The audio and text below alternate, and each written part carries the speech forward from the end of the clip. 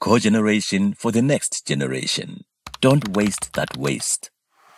The African continent is growing fast. We have many natural resources which our industries use to produce things like sugar, rice, wood, tea, paper, and many other goods.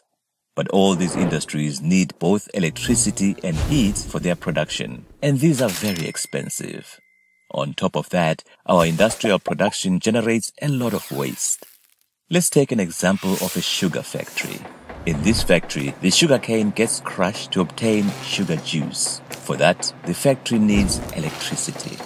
The sugar juice needs to be boiled to remove the water to produce sugar.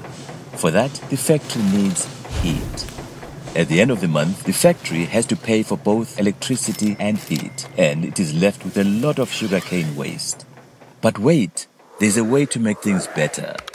Cogeneration, an exciting technology which can transform agricultural waste, also known as biomass, into both electricity and heat. How?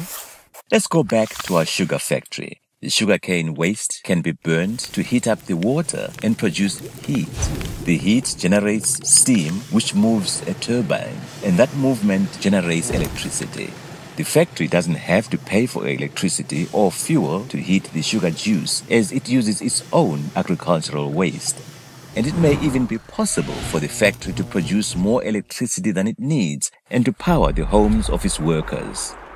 Sugarcane is just an example. Cogeneration can work with many different waste materials such as straw, rice husks, wood chips, tea waste, and so on.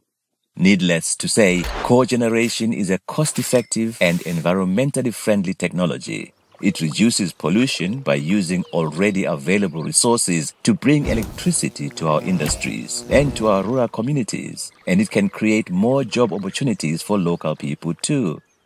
I hope now you can understand why cogeneration is so exciting for Africa. For more information, visit www.afriplan.org/cogen.